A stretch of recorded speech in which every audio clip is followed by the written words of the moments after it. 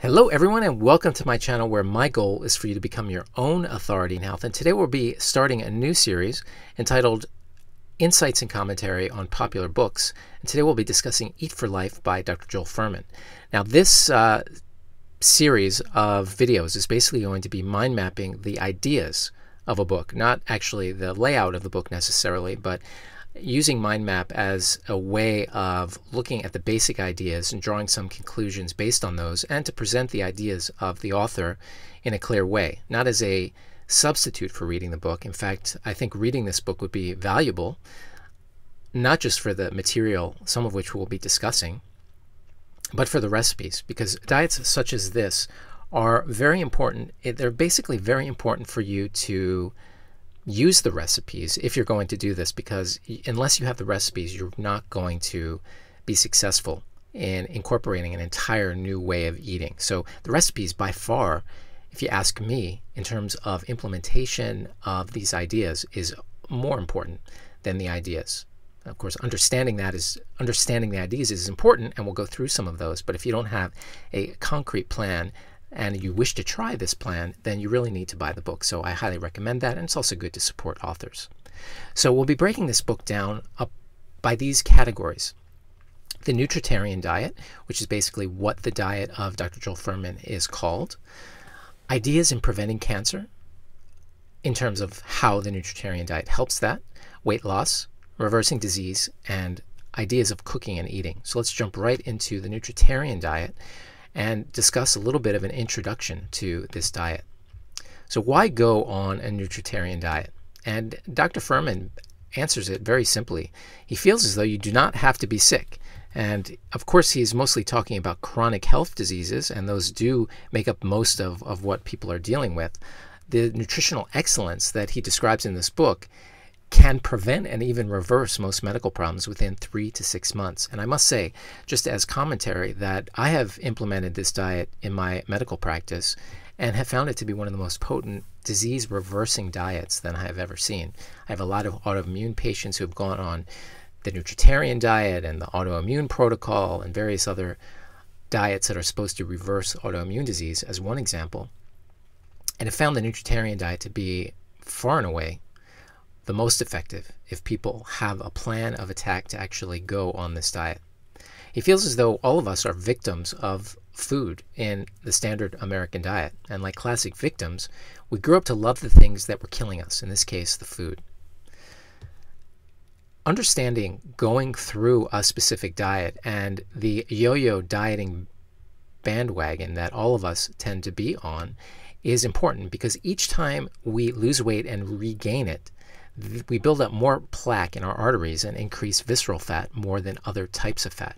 And an important idea to understand that we've spoken about in other videos on this channel is that visceral fat, the fat around your organs, it's not just sitting there. It is a biologically active organ, if you can think about it that way. It's releasing what are called inflammatory cytokines, these things that actually increase the overall net inflammation in your body.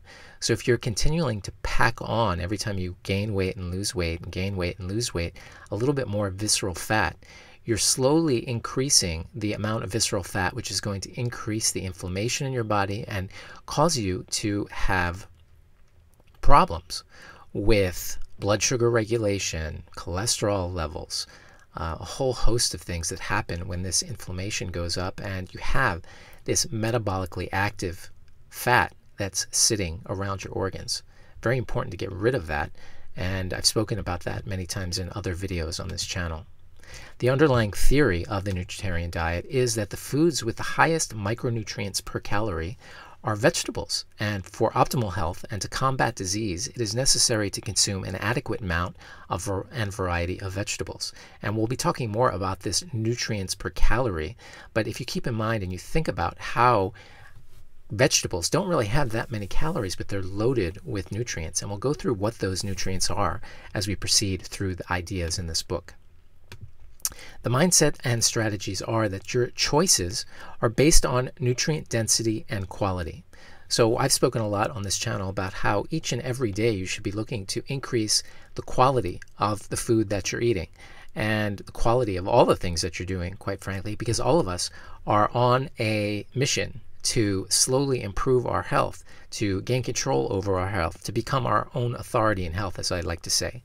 Your primary objective should be to obtain long-lasting, excellent health, and weight loss happens as a result of this goal and is important but not the main goal.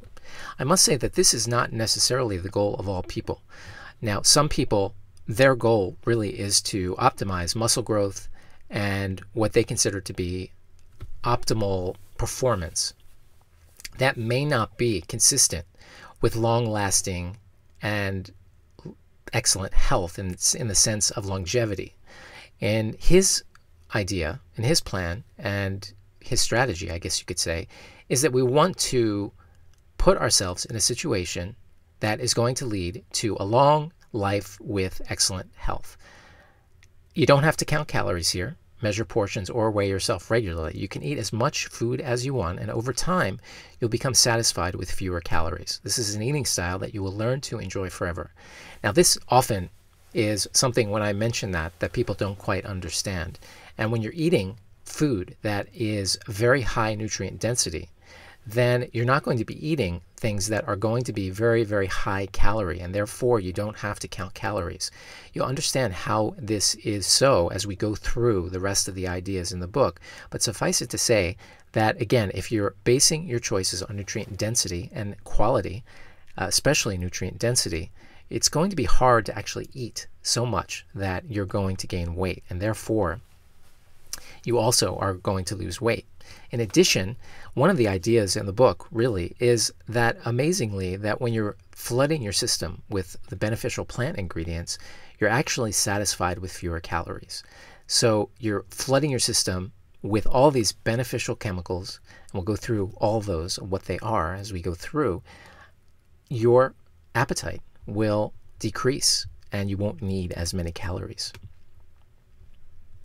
What is the potential here? The potential is tremendous. And of course, he's treated thousands upon thousands of patients. The therapeutic potential is reversing autoimmune disease, early stage cancers, even help with late stage cancers, and also inspiring hope. And some of that hope is that you have some control and some plan over your overall health. And as I said, I've had many patients, especially lupus and psoriasis patients, who've gone on this diet who have had remarkable turnarounds. Some of them, the condition doesn't go away completely, but it proves so dramatically that we've been able to get people off of medication, off of systemic medications that were very dangerous, and able to manage it topically, in fact, several of these cases. Also, reaching a healthy weight will be pleasant. This is sort of realizing the potential of what this diet can do, and can be an automatic byproduct that occurs naturally in the road to maximizing your health. So what are the claims that he makes? Well, he claims that the nutritarian diet, it has more weight loss than any other diet, more cholesterol lowering than any other diet, more blood pressure lowering than any other diet, more diabetes reversal than any other diet, and more reductions in craving and hunger than any other diet. So very bold claims, and he does have I believe, 1 or 2 studies that he actually wrote up and got published in regards to this. I must say that one of the most satisfying things for me, putting people on this diet, I've certainly put people on many other diets, but of this diet in particular, is that I've had all kinds of diabetes reversal, and that's not something, obviously, that I am usually involved in my specialty, but I've been able to reverse diabetes. I had one woman who had macular degeneration reversal, certainly gotten people off of blood pressure lowering medication, off of blood pressure medications, off of statins, and it's really one of the most satisfying things for me to be able to get people off of medications, for sure. So that is the potential. So let's talk about the 4 principles of the nutritarian diet. Principle number 1 is the only proven strategy for slowing aging and prolonging lifespan is moderate calorie restriction in the environment of micronutrient excellence. We'll talk a little bit more about this, and also just to emphasize that longevity is one of the foundations here that he is trying to go for, that he wants people to live as long as possible. Number 2, a diet has to be hormonally favorable to enable maximal lifespan.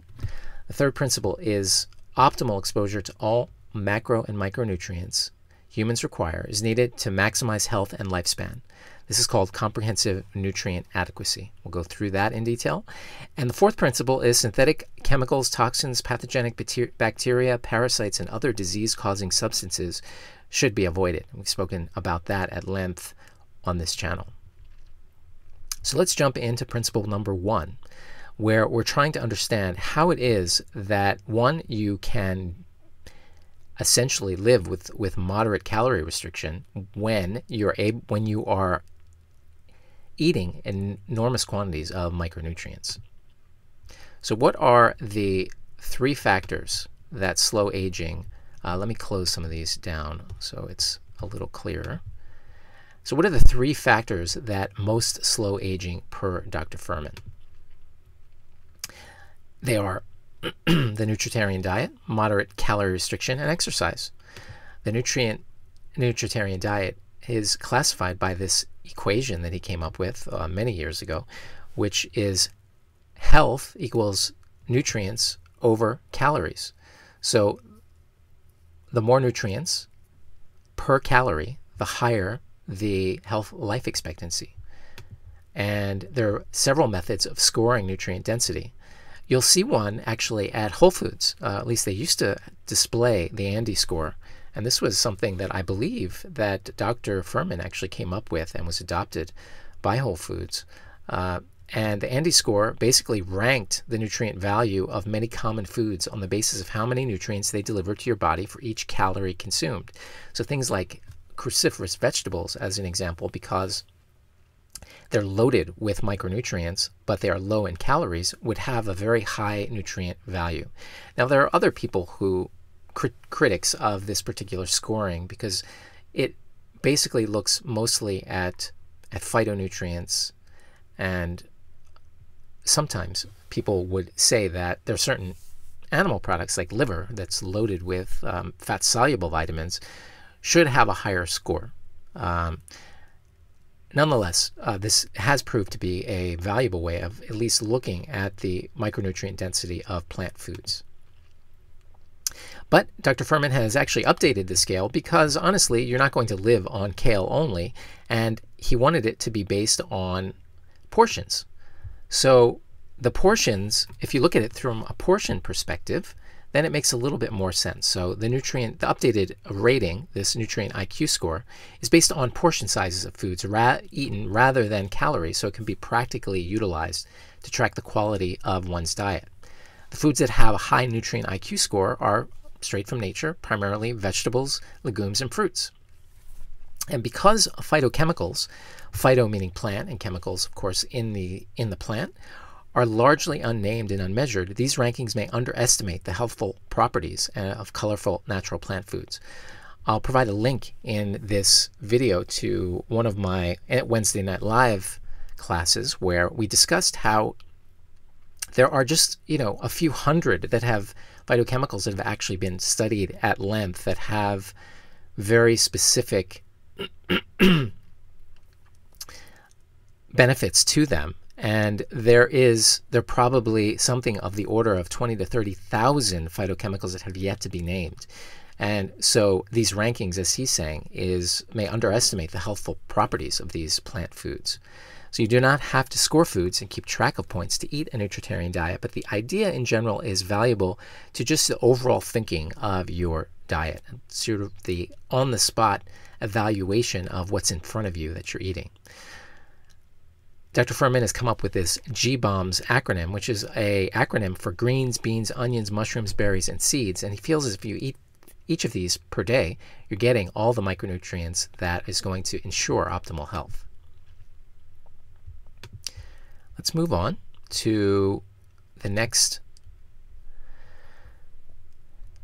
part of the number 1 principle. Our nutrients are basically can be broken down into macronutrients and micronutrients. Macronutrients, of course, are fats, carbohydrates, protein, and water. And a lot of people out there are looking for some magic ratio of fats to carbohydrates to protein. And Dr. Fuhrman would certainly respond that that is less important then ensuring that you get the most micronutrients that per calorie in your diet, as we've discussed. So let's talk a little bit about what micronutrients are. They're basically vitamins, minerals, antioxidants, and phytochemicals. They're chemical compounds found in plants, and they do not contain calories. Calories are coming from other parts of the plant. And his diet is such that you want to focus on micronutrients. You want to focus on those foods. So let's talk a little bit about these micronutrients. We'll do a highlight on carotenoids, another highlight on flavonoids, as well as just some ideas about special note on grains and why healthy soil makes healthy people. So let's move into micronutrients. So what are the functions of micronutrients? Well, they aid in detoxifying carcinogens and removing toxins from the body. They essentially act in the liver to help the process of moving through the different stages of detoxification. So your liver does many things. One of the things it does, of course, is to detoxify foreign chemicals. And it does that by adding and subtracting different things to the toxin so that it can be excreted from your body. And in the process of doing this, you need to have micronutrients to be able to help enzymes to do this sort of process. It also repairs DNA damage, and it reduces free radical formation. And we'll talk more about that. But basically, the normal process of your body is somewhat costly in terms of your health, believe it or not. You get what's called free radicals, and these free radicals get produced just from natural metabolism. And this is just the way it goes with our process. It's like when you're burning fuel on a fire, you get smoke and you get toxins that are released. The same thing happens in your body when you're processing your calories. And part of the damage that is done can be reversed from having micronutrients in your diet. The nutrient density in your body's tissues is proportional to the nutrient density of your diet. You are what you eat, in other words, and you can have a lot more nutrient density in your tissues. These phytochemicals and phytonutrients that we're talking about will be deposited in your tissues. In carotenoids, as an example, like beta-carotene, some people who drink a lot of carrot juice or eat a lot of vegetables, even in this diet, they can actually have a little bit of an orange hue to their skin because those are being deposited in the skin. That's not a negative thing, and we'll talk about that as we go through. The higher nutritional quality of your diet, the less you will desire to overconsume calories. So when you're getting a diet that's amazingly nutrient dense, you have a decrease in your appetite, in the sense that you're not going to have pathological, abnormal desires to overconsume calories. When we're eating nutrient-poor foods, like flours, like white flour, or really a lot of different kinds of grains that are ground into flour, and white rice and potatoes, even though potatoes do have more nutrition than most people think, still, nonetheless, the more nutrient density, the higher the nutritional quality of your diet, the less you will desire to overconsume these calories. The foods we consume throughout our lives are the largest factor determining our health destiny. And I would just say that for chronic health disease like heart disease, high blood pressure, diabetes, that is true. I will say, though, that on my channel, of course, we focus on the 4 pillars of health. One, of course, is nutrition. The others are mental state, environmental influences, and movement mechanics. There are some people that their mental state is going to overcome all the benefits, unfortunately. Each of us have one pillar that is more consequential. But when it comes to chronic health disease that we're talking about, as I said, talking about type 2 diabetes, heart disease, high blood pressure, metabolic syndrome, as it's been described, there's no question that food plays an oversized role. So let's talk about carotenoids. And one way to think of carotenoids, think of that, we spoke about carrots. You can think about it. Remember that carrots have carotenoids, but they're also found in lots of other things. And what they do is they scavenge for those free radicals, sort of the smoke and the soot that is a consequence of natural processing of your food. So let's talk about that a little bit more and have a little bit better understanding of carotenoids. So what can we say about carotenoids and lifespan? Well, population studies show an association between high dietary intake of carotenoid-containing fruits and vegetables and reduced risk of lung, prostate, breast, and head and neck cancers. In fact, there are many, many studies that have looked at this, and I think it's a pretty good open and shut case in terms of showing this association. Highest blood levels of alpha, beta, and beta cryptoxanthin were each linked to a 5 to 8% increase in telomere length. There's companies out there that will test your telomere length as a way of looking at your longevity. And I'm not sure how effective those tests are. In fact, I don't recommend them. But nonetheless, we do know that as your telomeres, the ends of your DNA, start to shrink, that is associated with aging. And if you can increase telomere length, then that is logically going to increase potentially the length of your life. At least it's a marker for aging that is being affected. Lutein and xanthine are also carotenoids, and I was going to break up this review, as you can see here.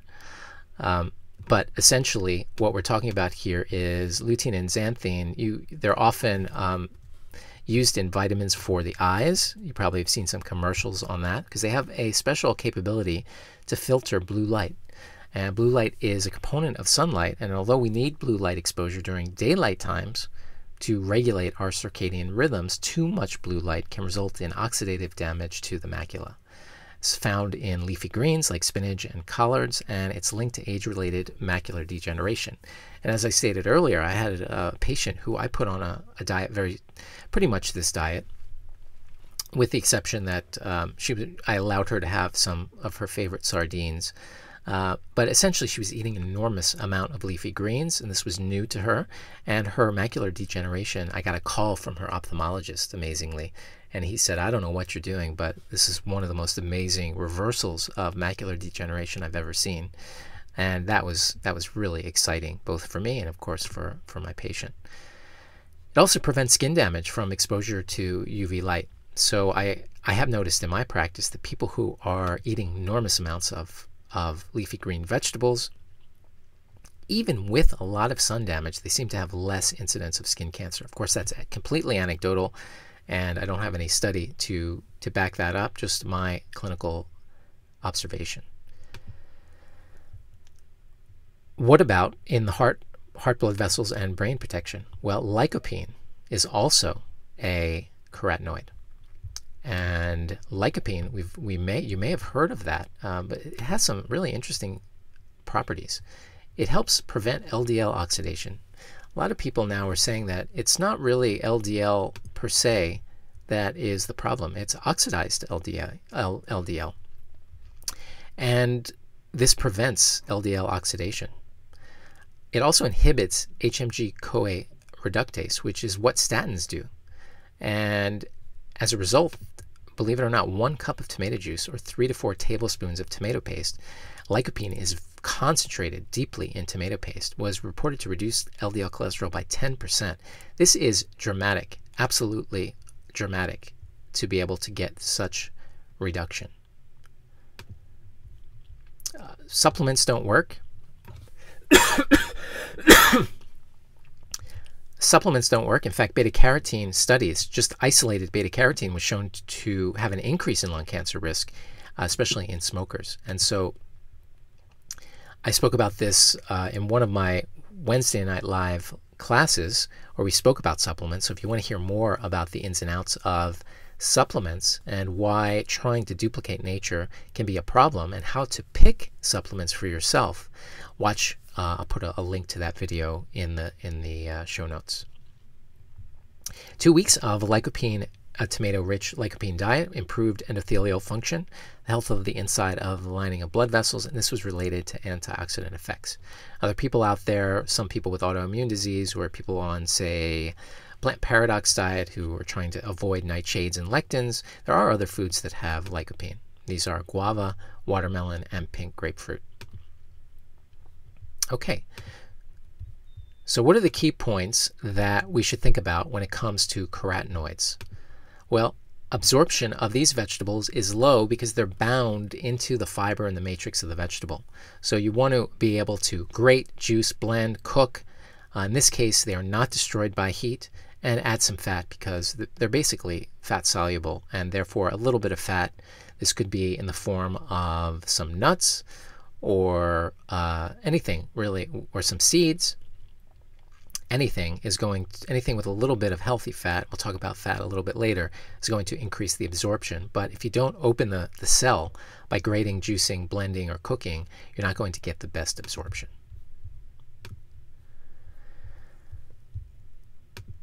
Okay, now we've spoken about carotenoids. Let's move on to flavonoids. So flavonoids include things like green tea, berry anthocyanins, soy isoflavones, cocoa flavanols, and citrus flavonones. They also have antioxidant activity, like we spoke about with carotenoids, where they can actually scavenge for free radicals, but they also have a critical role in protecting mitochondrial DNA. Now that's the powerhouse of your cell, these little bacteria-like, actually, little things that live inside your cell that act as sort of the powerhouse of the cell. But they're not essentially dietary antioxidants themselves. So they're working through different mechanisms. They enhance autophagy, which is where your body is able to recycle the old parts of the cell. I've used the analogy of an old train where you're basically taking out the old chairs and putting in new chairs. That's what's sort of happening with autophagy, where you're actually recycling parts of the inside of the cell. And therefore, you're taking out old parts and releasing them with new. Help with NO2 production, which is good for vasodilation, opening your blood vessels.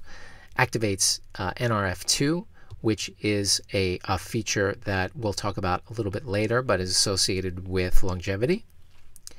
Helps bind excess copper and iron. So both of these, if you get them wrong, if you get them in high levels, can be very damaging to the body. They also have anti-diabetic effects, specifically rutin, which is a flavonoid, camphorol, and quercetin. Quercetin's been, of course, in the news lately because it can be helpful with your immune system. People with during this COVID crisis have been increasing their intake of quercetin. And also helpful with synaptic plasticity, which is associated with improved cognitive function in adults. So you're going to want to also get flavonoids into your system. So we've spoken about micronutrients. We've highlighted carotenoids and flavonoids. Now let's talk a little bit about healthy soil very briefly. Unfortunately, we're dealing with a problem these days, and that is that modern farming methods have resulted in the loss of half the topsoil of the earth in the last 150 years. And without having soil quality, the overall antioxidant levels in produce, as well as the mineral content, is low. So organic agriculture and buying and supporting organic agriculture is going to be helpful for the future of human health in general, as well as enhancing soil quality and biodiversity. Regenerative agriculture is even better, but Dr. Fuhrman has really one takeaway from this. To be healthy, you have to eat at least 90% of your diet from an assortment of nutrient-rich, colorful plants. The health benefits of regularly eating vegetables and fruits far outweigh the potential negatives of the reality of pesticide residue in plants. However, in light of what we know about how pesticides can harm us, it is optimal to eat mostly organic foods and foods grown in high-quality soils as much as possible. Doing this, we support our own health, our planet, and our planet's people the best way we can. So we end this section on a special note on whole grains. Whole grains are a bit of a controversial topic when it comes to, quote, the diet wars, and how some people are way against whole grains in general. But Dr. Fuhrman makes a few comments here. First is that wheat flour, semolina, durum wheat, organic flour, stone ground flours, and enriched wheat flour are not whole grains. So this is an incredibly important point, if you ask me, because some people think if you get whole wheat flour, somehow you're eating whole grains. That's not the case. And on the other side of it, some people think that all grains are a problem in any way. And I think there should be some distinction, and I think Dr. Fuhrman makes a very good one. When you buy commercial flours, even whole wheat flour, its innards are not kept fresh like those of an intact grain. So it's oxidized, and it has a higher glycemic load compared with the whole intact grain. The whole intact grain of wheat would be a wheat berry, basically. And whole wheat pastry flour is even worse because it's ground even more finely and is therefore more glycemic. In other words, when you're grinding the flour into this fine particle, it's like mainlining this into your bloodstream, and your blood sugar is going to go through the roof. It's going to be terrible for you. Intact grains, however, are not going to do that. And examples of these would be wheat berries, steel-cut oats, quinoa, buckwheat, barley, millet, teff, amaranth, but not brown rice. And the reason for not brown rice is basically because of issues with arsenic and the fact if a field was used for cotton farming, apparently there is a higher level of arsenic. And I think all of us remember about a year and a half ago, a lot of studies showing that a lot of the brown rice on the market had a lot of arsenic. So he no longer recommends brown rice. If it was perfect without arsenic, I suppose he would be recommending it. Now, there are many people who would say that there are problems, including things like lectins in all of these things, that are found in the intact grain to prevent digestion and that can irritate the gut. That would be the subject of another talk in general, but Dr. Fuhrman is fully in support of whole grains, primarily because you can distinguish between intact grains and things that are processed. And also, there are epidemiological studies to show that there is some benefit to incorporating grains in your diet. Now, a lot of people will not take some of these epidemiological studies seriously, but a lot of Dr. Fuhrman's ideas are based on these epidemiological studies, and of course based on his clinical research and clinical expertise. We'll talk a little bit more about that as we get into the next section. So we've spoken about nutrients. Let's move on to the food matrix. And this is a complicated structure of whole foods with their unique combination of nutrients, fiber, and biochemical architecture. He's essentially stressing the fact that eating whole foods is going to come with a whole bunch of things that can't be duplicated and can't be manipulated in ways they have a complicated structure that you need to think about it as sort of a food matrix. And he classifies foods into different categories: produce, whole grains, processed foods, and animal products. Of course, produce is all those vegetables. Whole grains, he means, well, could be intact grains as well as processed foods, and animal products. Let's talk about how he defines aging. Well, there's a study of aging, and you can watch one of my Wednesday night live classes on the science of aging. I believe I did two, and I'll leave a link below for that. Basically, study of aging is understanding the cumulative effects of multiple pathways of damage that happen as a result of natural metabolic processes, environmental influences, and programmed immune system decline. And as we're exposed to more waste products and toxins, we age faster if we don't supply the micronutrients our bodies need to neutralize and remove them. We're essentially talking a little bit about what we've already discussed. We spoke about telomere length, and that gets worse with oxidative stress, those free radicals that we spoke about. Lower BMI is going to be associated with anti-aging biology. In other words, here we are, what would make your biology in a way more anti-aging? High circulating carotenoids, we spoke about that. And he really has been fundamental in this idea that slower metabolism is really a feature of anti-aging biology. A lot of people who are on weight loss plans, they want to speed up their metabolism.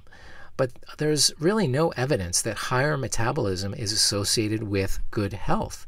In fact, a faster metabolic rate means faster energy turnover, like a bigger fire, a faster fire that's creating greater production of free radicals, which leads to increased oxidative damage and more potential for disease.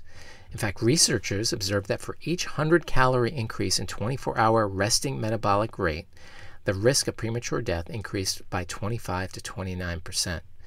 So this notion of increasing metabolism is somehow being optimal for your overall health. Maybe it helps with weight loss when specifically done, but that doesn't mean it's going to ensure an anti-aging biology. And that's what he's really focusing on here.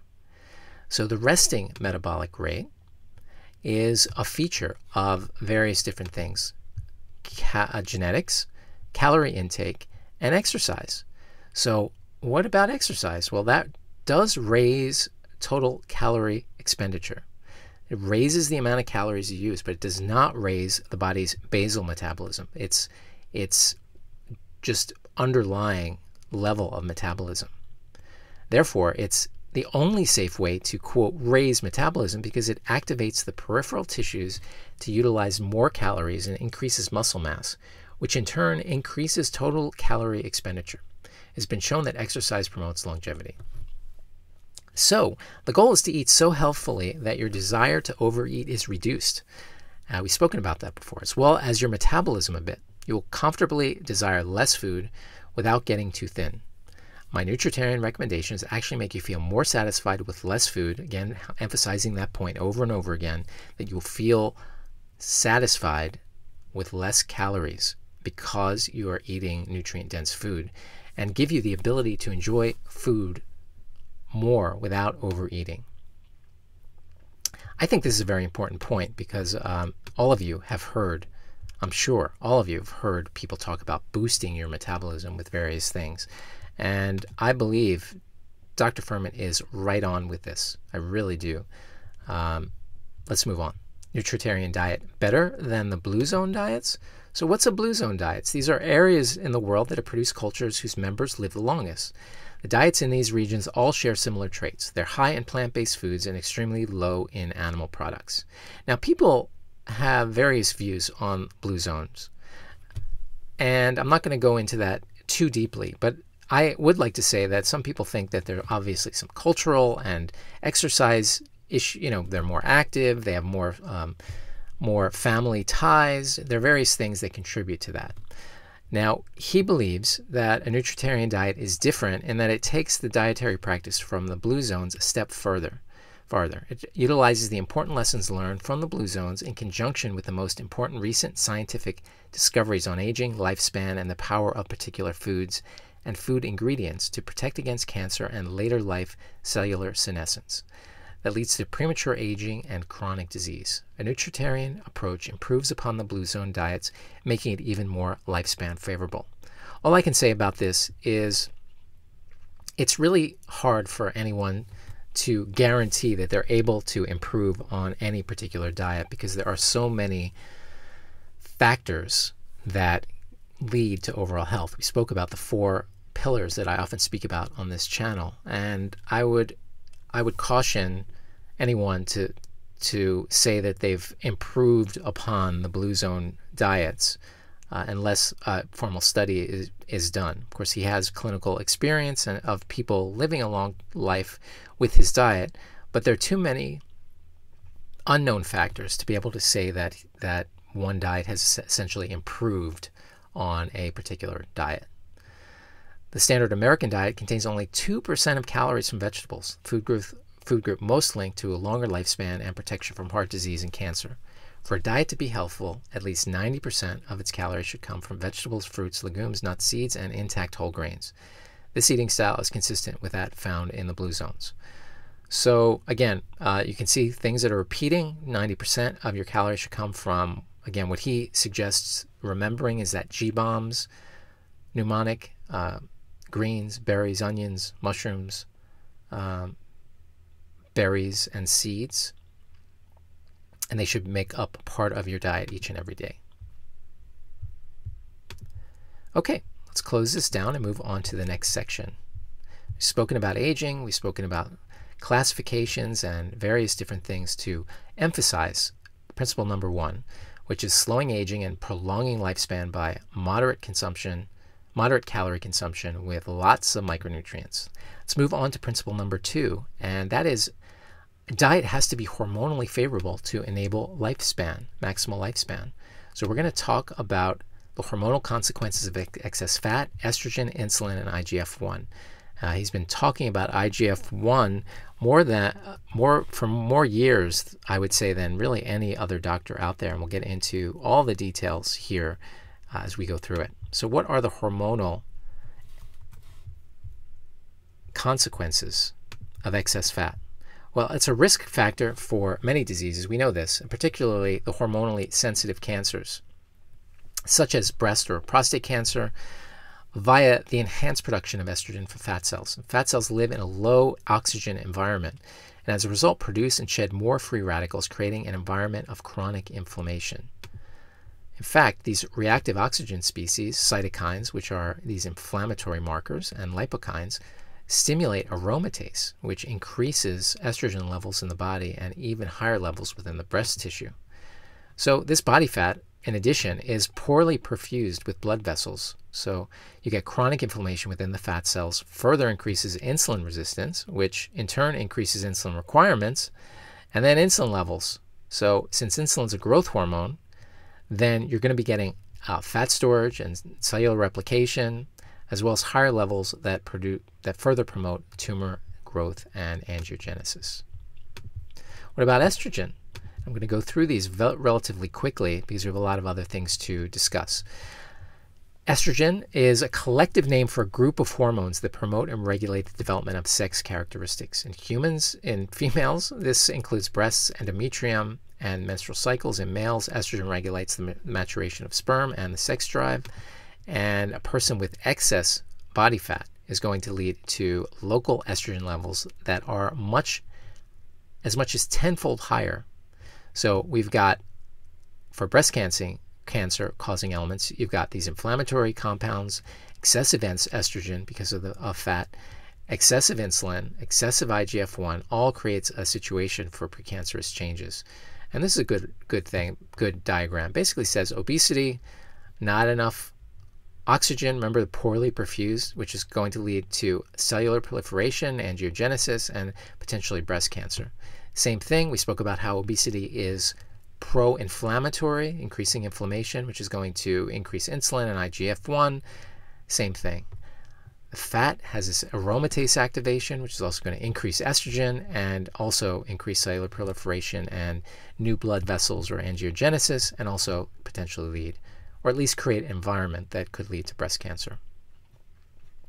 So excess fat, it stimulates excess production of estrogen, and remarkably, mushrooms have natural aromatase inhibitors, and therefore that's why he includes them in his G-bombs mnemonic that should be eaten on a daily basis. And I must say that I haven't mentioned it, but you don't have to. A lot of these problems that we're dealing with go away even before you've lost all the weight. Some of the hormonal consequences that we're talking about will actually improve within a couple of weeks of changing your diet.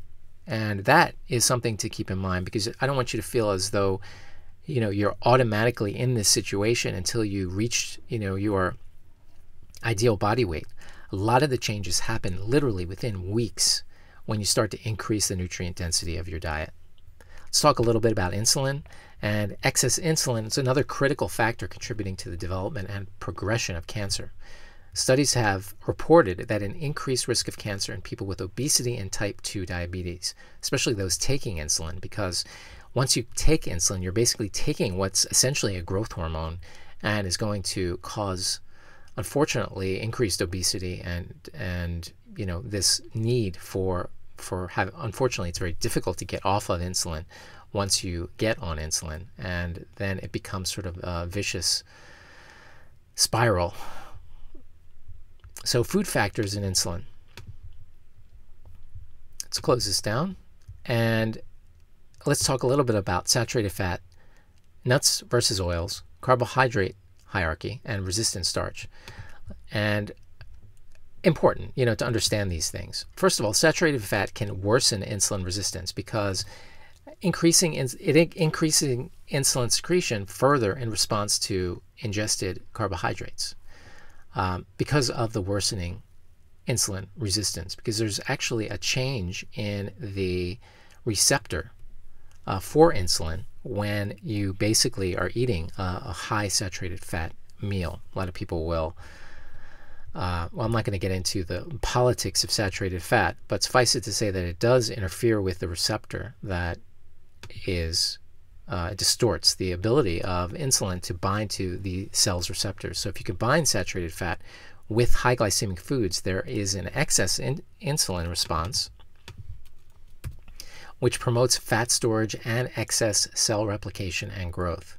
So if you're eating something with saturated fat, essentially make it a low-carb meal. Essentially, that's not what he's recommending here, but I can tell you that there are many studies to show that the saturated fat becomes a lot more damaging to you if you're eating steak and potatoes. The potatoes should be removed. So if you're going to eat something with saturated fat, whether you're going to have a big steak or whatever the case may be, of course, Dr. Fuhrman would be against that, but if you're going to be eating that, please make it a low-carb meal if you choose to be eating saturated fat, because it's the combination that really causes most of the damage. Excess dietary fatty acids cause inflammation in the part of the brain called the hypothalamus and disrupt satiety signaling. So, which is basically if you how full you feel. So this perpetuates the vicious cycle of overeating, inflammation, and more insulin resistance, promoting disease and type 2 diabetes. And what about nuts versus oils? Oils are rapidly absorbed, and rapidly absorbed fats can be stored quickly as body fat. So he's actually not in favor even of using olive oil because it's so absorbed, and also because it's 120 calories per tablespoon. So you can get an enormous number of calories very, very quick. Fat from nuts, on the other hand, enters the bloodstream so slowly that appetite can be suppressed for many hours, and some are not absorbed at all. In other words, there have been studies to show that when you eat nuts, some of it just gets taken right out of your system in your stool. So this slow release of calories allows them to be used as fuel and not stored immediately as fat, like oils can be. Now there's, again, talking about these sort of diet wars and trying to understand carbohydrates. First of all, there is nuance to everything, and if you don't understand the levels of carbohydrates and how it's not just carbohydrates, obviously sugar and is going to be worse than other types of carbohydrates. So there's this notion of a carbohydrate hierarchy, and we'll go through that briefly. Maybe not so briefly, but let me close. Okay. So what are the factors that make high fiber foods good or bad for your health? Let's talk about that. Essentially, it comes down to three things generally. Fiber. It's got a lot of fiber, then that's going to be good. Resistant starch, also quite good. We'll talk a little bit about that later. And phytochemical load. We know about that now. We've spoken deeply about that already, that we want to have the most nutrients per calorie, and that's going to be your phytochemical load. The scientific literature has been very clear that high glycemic processed foods are so disease-causing that they promote heart disease even more than saturated fats from animal products. So he's saying here clearly that these things that make your blood sugar spike and are, things like flours that we spoke about, even whole wheat flour, these processed things with sugar are more disease promoting than saturated fats. So we have to be careful about that. And it's nice that he said that, only because, again, he has more of a plant-based perspective. And unfortunately, you'll find people you'll find some books and some vegan influencers who ignore this fact because they don't want to be seen as somehow not towing the party line when it comes to saturated fats and how they are the devil. Of course, there are problems with saturated fats. We've already spoken about them in terms of insulin and its combination. But the scientific literature is pretty clear that it's high glycemic, meaning making your blood sugar jump, processed carbohydrates that are very, very disease-causing.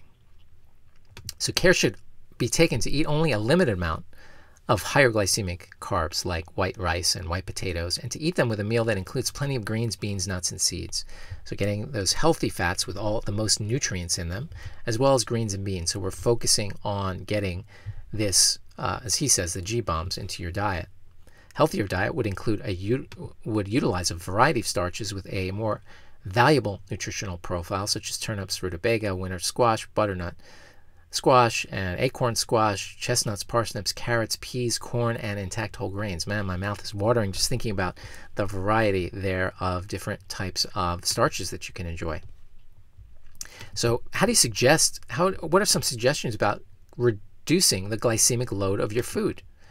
Well, use beans in place of other carbohydrate-rich foods, and I've certainly incorporated this into my suggestions for sure, that, if you want to have sort of a carb-rich meal, then go for beans. And I must say that there's a lot of controversy, again, with lectins and beans, and Dr. Fuhrman actually does pressure cook his beans. Several authorities suggest that you should pressure cook your beans, notably Dr. Stephen Gundry of Plant Paradox fame, because you can get rid of some of these irritating lectins by pressure cooking them. And in a recent interview, Dr. Fuhrman mentioned that he does pressure cook his beans. Using more green vegetables, both raw and cooked, and using more nuts and seeds in place of carbohydrate-rich foods. There's no fear here of the fat in these healthy fats. Understanding the glycemic load, we have here white potato, very, very high, white rice, white pasta, chocolate cake, corn, sweet potato, grapes, rolled. Just an example of the higher glycemic index. And down here, you'll see the beans start to come in, and strawberries are fabulous. They're sweet and they don't make your blood sugar go up that much.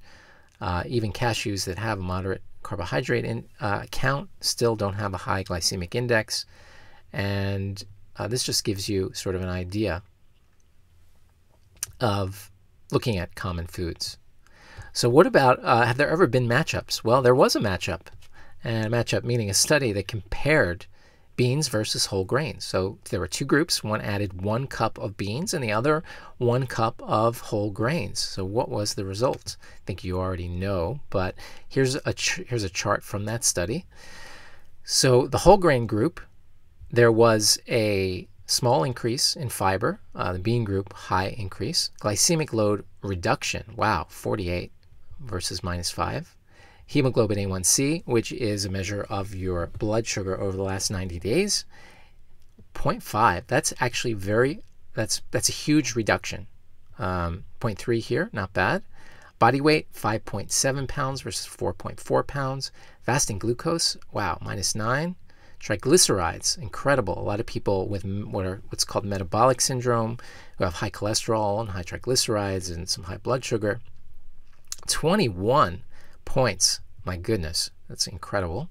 Cholesterol 9, amazing, and blood pressure reduction. So that was significant. So amazingly, across a broad spectrum of regions and ethnicities, beans and legumes have been found to be the most consistent and reliable predictor of longevity. Eating more beans as a replacement for other foods simply aids all metabolic parameters that enhance cardiovascular health. And as a caveat, again, he no longer recommends brown rice, as we spoke about before. Very cool stuff. So what are the problems with high glycemic foods? Well, when you eat white rice, white flour, honey, maple syrup, your blood sugar spikes, triggering the pancreas to produce insulin. We know this. The term high glycemic refers to the speed by which glucose enters the bloodstream. As an example, in a meta-analysis where they looked at 39 different studies, a diet supplying a high glycemic load was associated with an increased risk of colorectal and endometrial cancers. And a meta-analysis of 10 studies demonstrated a link between higher glycemic load and breast cancer. Another study that for every 100 grams of white rice consumed per day, breast cancer risk increased 19%, whereas the same amount of whole grains, brown rice or beans, had almost the opposite effect. Now, that's probably a US-based study. Obviously, there are cultures that eat a lot of white rice with low breast cancer risk, namely Japan. But there are obviously other factors involved in diets in general. And so, again, Dr. Fuhrman does rely a lot on these epidemiological studies. And we'll talk not so much about too much about the downsides to looking at epidemiological studies, but we'll talk about how to sort of analyze these things overall in just a moment. So stay tuned. Okay, let's close this down and talk a little bit about resistant starch. I have a pretty good, I think, video on resistant starch that I'll provide a link to in the show notes. While most starch is broken down by digestive enzymes, converted into simple sugars and absorbed in the small intestine, resistant starch is more like a fiber. United Nations and World Health Organization stated that the discovery of resistant starch is one of the major developments in our understanding of the importance of carbohydrates for health in the past 20 years. So what are the benefits of resistant starch? Well, they encourage the growth of beneficial bacteria, like a prebiotic fiber, which reduces intestinal pH, bile acids, and ammonia. And when fermented by bacteria, they form short-chain fatty acids, which reduce body fat storage, but they also provide fuel for the gut lining. And it reduces the glycemic effect of other foods, even when eaten at separate meals. That's amazing. Obviously, we can rationally understand that if you're combining resistant starch with high glycemic foods, that's going to blunt sort of the glycemic effect because you're adding fiber to that. But you're actually seeing reduction of glycemic effect even when eaten at separate meals, which is amazing. And this is a chart, just for your information or curiosity, about resistant starch and what foods have it. Black beans, navy beans, lentil beans, etc. And they go down from there. But black beans, incredible amount of resistant starch and fiber. So, black beans, amazing. 70% is resistant starch and fiber. So you're going to get an incredible benefit to your gut health and feel like you're eating sort of a starchy food, but in fact most of it is going to be used by your gut and is going to improve your gut microbiome. And we've spoken about that at length, and I'll provide the links below to some videos I've made on that. Moving right along, let's talk a little bit about understanding insulin resistance. Let's close this down. So the more insulin resistant one is, the higher one's risk of heart disease and cancer. And we probably already have some understanding of this, but initially the pancreas can deal with the increased production to increase insulin, but eventually it just starts to fail, and that's when type 2 diabetes starts. And unfortunately, insulin, because it's, in other words, your pancreas keeps on producing more and more insulin to try to keep the blood sugar, it fails. But unfortunately, having all this insulin in your blood is not good. Even if for a long time it was sort of keeping your blood sugar steady, insulin is not just involved with blood sugar, it's also a chief fat storage hormone. Therefore, if your insulin levels are high, and I would also refer you to one of my lectures on the 7 blood tests that everyone should have, because one of them is insulin, and understanding that and getting an insulin level is important, but it's a fat storage hormone. So it prevents you from losing body fat. It prevents your body from going into the burning fat mode. Besides allowing uptake of glucose into cells, it inhibits lipolysis, breaking down fat. And therefore, when your insulin levels are high, it's very hard for you to lose weight. And a lot of people, even people who go on a keto diet, if their insulin levels have been super high for a long period of time, it can be very difficult for them to get into ketosis because their insulin levels are so high. And things like cheese and animal protein are going to make your insulin level very, very high, as well as, of course, high glycemic foods. So we have an understanding now of the problems with insulin excess. Glucose and insulin surges have a dual negative effect on apoptosis, which is the programmed cell death that we all need in our bodies. Insulin resistance can increase fatty liver, death of liver and pancreatic cells, and create loss of organ function and accelerate the progression of diabetes.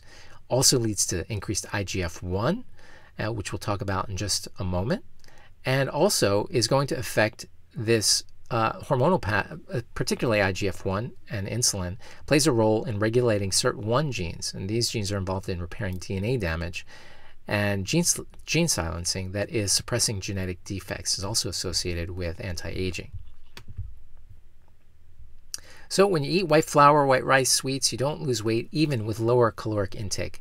Well, if you eat low enough, you are going to get some weight loss. But again, if your insulin levels are very, very high, it's going to be very difficult for you to break down body fat. But I'm not sure I necessarily think there's data that if you're eating white flour and white rice that you can't lose weight. You certainly can lose weight, but you might need lower caloric intake than usual because your insulin levels are high. Not that I'm recommending that, of course. So all excess calories are pro-inflammatory. It's a good thing to understand. And this is going, just the inflammation in general, like we spoke about the fat, that visceral fat is basically going to interfere with effective insulin function, enhancing insulin resistance and increasing insulin production further.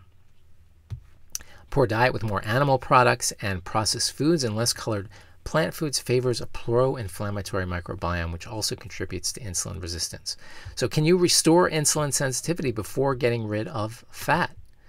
Yeah, it's well known that dietary excellence with calorie restriction can rapidly reduce insulin resistance before significant fat loss. We spoke about how, these changes can happen very, very quickly.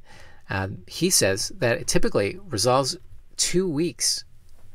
Nutritarian program typically resolves type 2 diabetes in weeks or a few months, well before the individual has obtained his or her favorable weight. We spoke about that a little bit earlier, that just getting this started, you don't have to wait to achieve your ideal body weight before you're going to see some massive improvements in your overall health. So let's remember that it is a triad of exposure to adequate phytonutrients, moderate reduction of calories, and exercise that elevates longevity proteins and reduces cancer-promoting hormones, which is the only real fountain of youth, enabling us to age more slowly. Okay, moving right on to IGF-1, and also sort of fundamental to his overall ideas. So important to have a little bit of an understanding.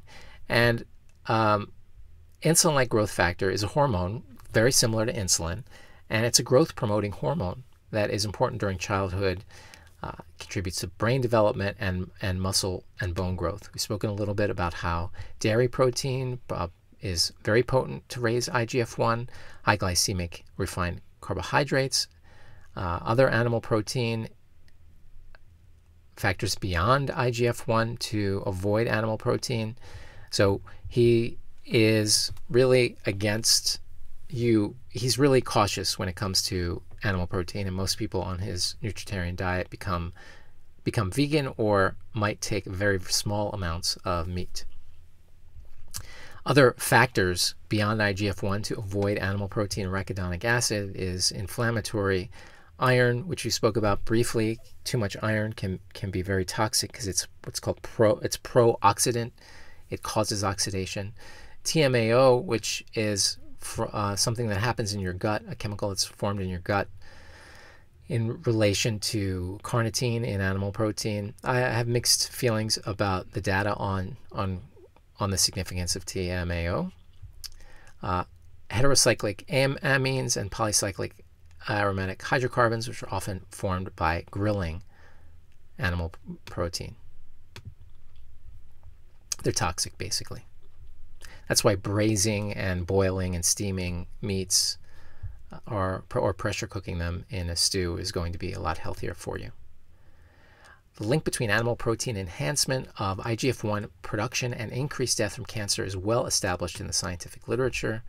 Every long-term study using hard endpoints, death, heart attack, cancer, demonstrates increased premature mortality with increased consumption of animal products.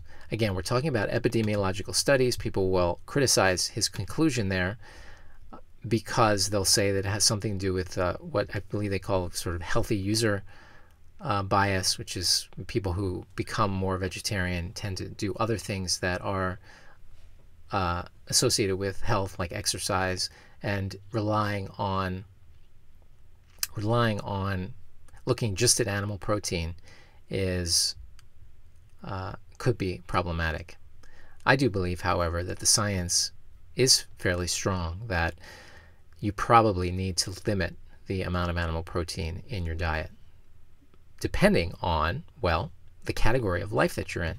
So how do we decide how much protein to eat? Well, it's very clear that older adults absolutely need more protein, I should say, a more appropriate protein intake for older adults is more than 1 gram per kilogram per day. So more than 70 grams for an average 150-pound male. It's more important after the age 75, and that's how he's defining older adults, that we consume high protein plant foods such as hemp seeds, which are a favorite of mine. 3 tablespoons of hemp seeds is 10 grams of protein. So you can add that to a salad and really boost the amount of protein. Sunflower seeds, pine nuts, I love putting in stews to add both fat and protein. Edamame, tempeh, other beans, high protein greens such as broccoli. For the elderly and others with higher protein needs, a wide variety of plant proteins such as hemp, pea, pumpkin are available. These plant proteins are healthier choices than animal products, according to him. However, soy protein might be a problem because it may elevate IGF-1 levels. And the reason it does this is because the amino acid profile is very similar to actually meat. In other words, even if you need to increase your protein intake, it's unlikely you would have to use animal products to do so. But for an older adult, there's probably no, according to Dr. Fuhrman, he wants you to remain as vegan as possible. Subjects who consume more than 1.2 grams per kilogram per day of protein compared to those who consume less than the RDA of 0.8 were more likely to be able to complete a number of tasks independently, including walking, going up and down stairs, kneeling or crouching, lifting heavy objects. Higher physical activity levels and lower BMI also contributed to independence in these everyday tasks. For people who are over 75, I don't worry about consuming a little extra protein. That's really the summary here. And for me, I don't mind if they have a little bit of animal products. But Dr. Fuhrman differs on that and thinks that, and you certainly can be careful and implement various plant proteins to get those levels up. Kids and adults, public seems to see protein as super nutrient and strives to consume more, when in reality most people get either more than enough or too much in their diet. So the U.S. recommended allowance is 0.8 grams per kilogram. A lot of debate on that when it comes to various communities like paleo, keto, etc. I'm not going to get into that in this video. I have actually spoken about that. I will be speaking about that very soon, so I'll put a link to that in the show notes. So how much protein should you eat? Well, you can check your IGF-1. That's one way of doing it and one way of solving it. It looks like there's sort of an U-shaped curve when it comes to ideal levels, meaning low levels are bad, high levels are bad, and there's some sweet spot, which Dr. Fuhrman in his clinical experience lists as 100 to 160. Even after a vegan diet is optimized for protein adequacy, by adding, for instance, grains, beans, quinoa, hemp, soybeans, tempeh, Mediterranean pine nuts, these individuals whose IGF is too low may thrive better and live longer if a plant protein supplement or a small amount of animal products is added to get their IGF-1 level above 90. So here he is being, I believe, I would say, intellectually very honest, and saying that there is potentially a reason that if your IGF-1 level is too low, to add a small amount of animal products.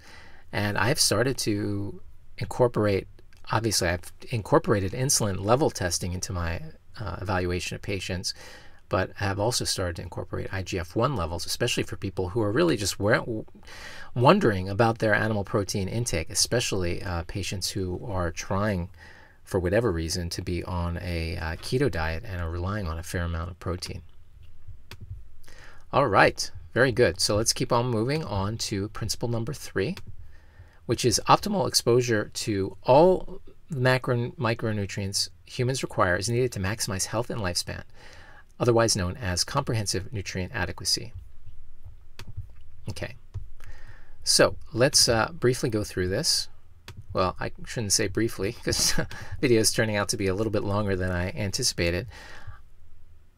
Because of our population's inadequate consumption of fruits and vegetables, especially green vegetables, beans, nuts, seeds, practically every American is deficient at some level in these protective nutrients.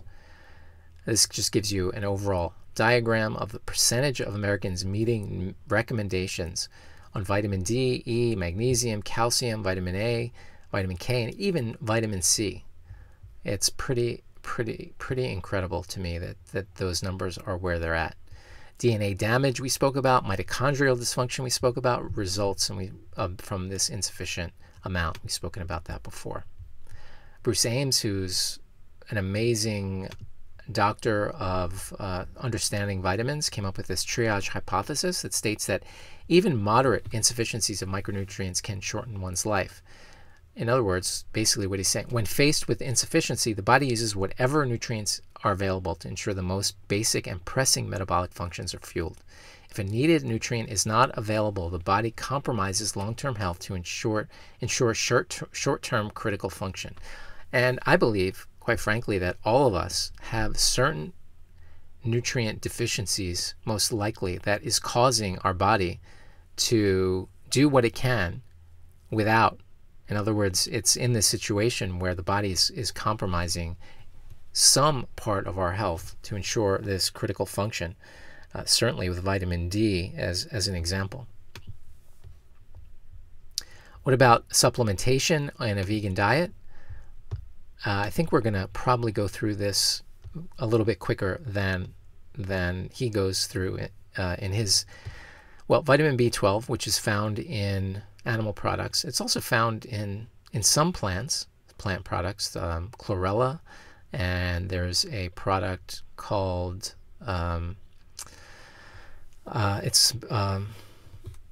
palmyra, from the palmyra tree.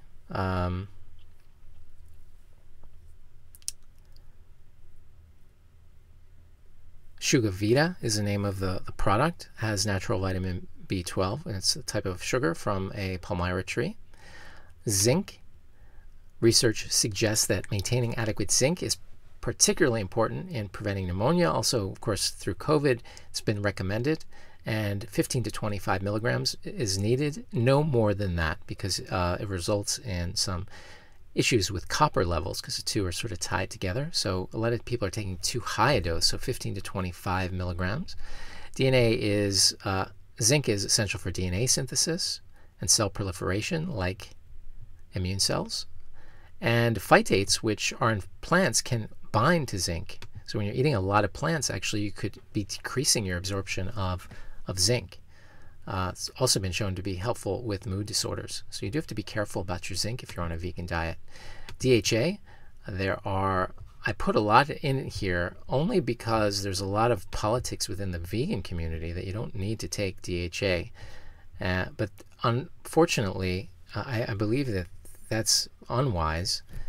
And there are also some really crazy personal attacks on Dr. Fuhrman from some vegan influencers, I guess you could say, because Dr. Fuhrman sells some plant-based DHA, and somehow he's compromised because of that, all of which are sort of ridiculous assertions.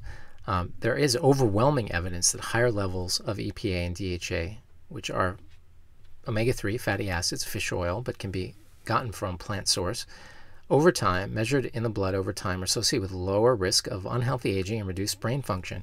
And in fact, the truth is that I do nutrigenomics on people, and many people have a genetic deficit in converting the omega-3s found in flax or walnuts into DHA in their body.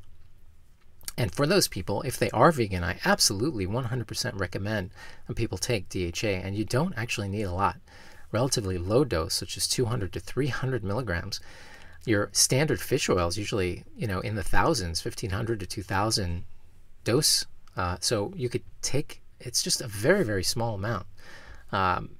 Epidemiological studies have reported reduced levels of these are associated with cognitive decline, and a large number of unsupplemented vegans demonstrate deficiency is measured in the omega-3 index, another one of those 7 blood tests that I recommend for all people. So if you're a vegan, why not? Don't be scared.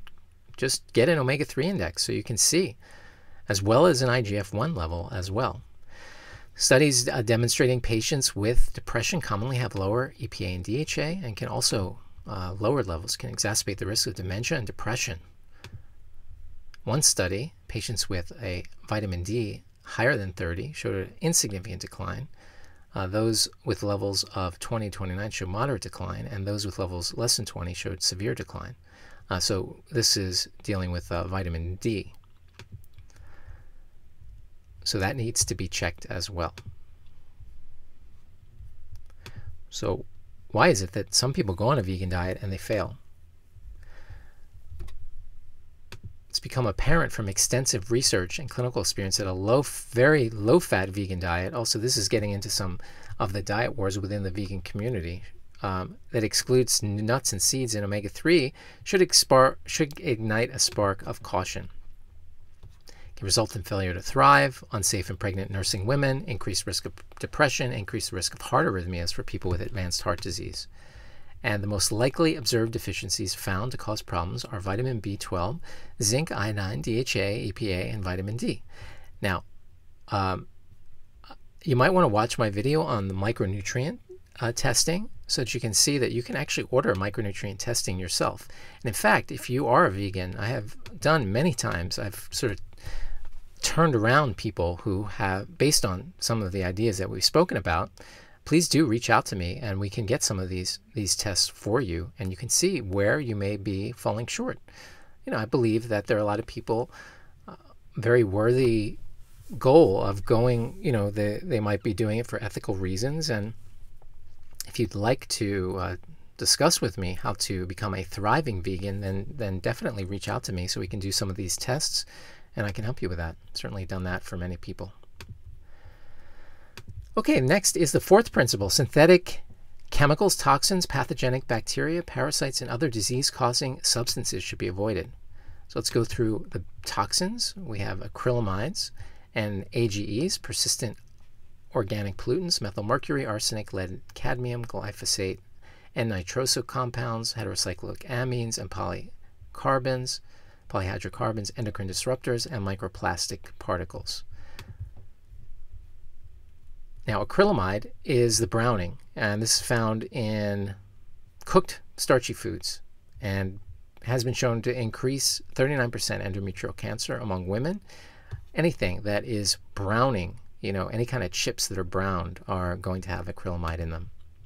AGEs, which are basically protein and sugar binding to protein, is going to cause all kinds of problems, including vascular permeability, oxidized LDL, which we spoke about earlier, or increased arterial stiffness, oxidative stress, and increased diabetic complications. In fact, when AGEs are high, this is sort of what's causing the diabetic complications in the eye, as an example. And something called hemoglobin A1C, another one of the 7 tests that I recommend for people, is a measure of AGEs generally. And we spoke about how to reduce this, really. We spoke about cooking, not just if you're going to eat meats, cooking in stews and soups for water. Reducing browning is really going to be helpful, even though I know browning certain things tastes really good. Organic pollutants, fat-soluble farmed salmon can be a problem. Methylmercury, we all know about, found mostly in fish. It's a neurotoxin. He's recommending, sort of, if you're eating fish, to look at the Monterey Bay aquarium list, which I also recommend. Arsenic, which is a mineral and is from poultry production, pesticides, fertilizers. 2 types. The inorganic is most dangerous. We're not going to go through what it does, but the negative effects are it generates these reactive oxygen species, inflammation, affects your DNA, affects increase in cancers, and brown rice and fruit juice is where you can find it. Moving on to lead and cadmium. Negative effects of lead, we're all sort of aware. Here are some of the things that can be a problem.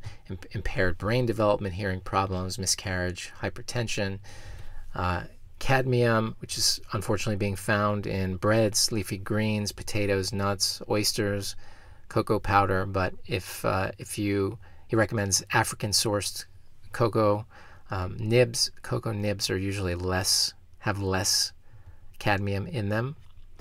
And I eat a good amount of cacao nibs, like 2 tablespoons a day if I'm having a smoothie. Sometimes I'll have a handful of them, and my cadmium levels, if you look at my micronutrient panel that I've reviewed on one of my, where the link is in the show notes to look at doing micronutrient testing, you'll see that. Leafy greens, again, if you consider testing your soil, potatoes, nuts, oysters can be a problem.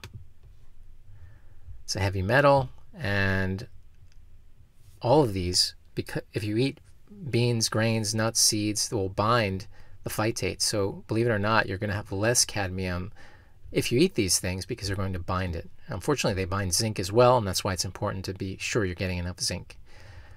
Organic sulfur compounds also aid removal, so that's garlic, onions, and ginger. Glyphosate we've heard quite a bit about, most common herbicide, probably carcinogenic, and just try to avoid it if you can. And nitroso compounds, processed meats linked to GI cancers. It's nitrates essentially, and they formation of NO2, which is beneficial as it leads to the opening of blood vessels and lower blood pressure, but needs to be in the presence of phytochemicals. So you can have 2 things that can happen with nitrates, natural nitrates, and you can also get formation of N-nitroso compounds, which is a carcinogen, and needs heme iron found in animal products to really be a problem. So when you're getting nitrates that are found in processed meats, it's sort of a double whammy, so be careful with that. Just don't eat processed meats. There's no, you already know that. We spoke briefly about heterocyclic amines and polycyclic hydrocarbons, and we spoke about how it's basically grilled products, increased breast, prostate, and pancreatic cancers formed from meats cooked at high temperature. We've spoken about this before, and his main message really is avoiding and limiting meat is the most effective way to avoid these carcinogens. However, if you do eat meat, it's safer to add it to soup or stew and not grill it. We've spoken about that. Make sure to include those G-bombs. Okay, endocrine disruptors, plastics, essentially. You try to avoid plastics. Avoid as many packaged foods. Don't heat in plastic. Use dried beans instead of canned beans. Tomatoes in glass jars, because tomatoes are very acidic. So if you buy them in cans, most likely there's a lining in the can that's going to be not helpful to you. Avoid canned coconut milk and personal products that have fragrances. Some of these fragrances can be a problem. The ewg.org can be helpful to avoid these things. So ewg.org, and you can look on that website for more information. Microplastics, now detected in fish. It's becoming more of a problem.